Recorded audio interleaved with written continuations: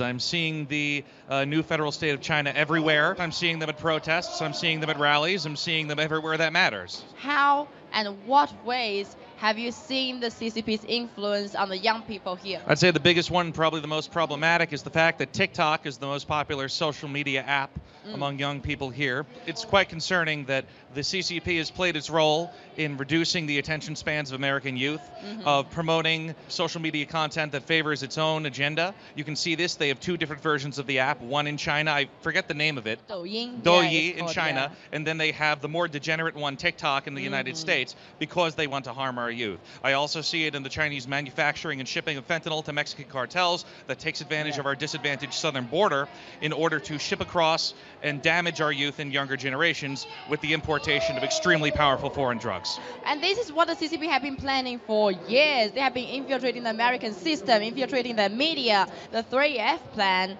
They have already been establishing to foment the chaos, foment destruction, and foment people to become not aware of what's going on in the world. Do you think there are many young people aware of what the CCP is doing?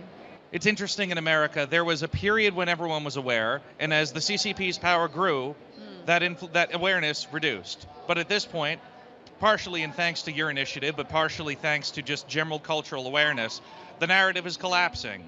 The Chinese communist elite that has compromised themselves to a globalist force that wants to reduce the entirety of humanity from its sovereignty is part of an order that is dying. And there is a new national order that is rising around the world, in China, in the United States, and everywhere else, that recognizes these as one and the same enemy. And they recognize that the Chinese Communist Party, not the Chinese, we love the Chinese Communist Party as an extension of that enemy.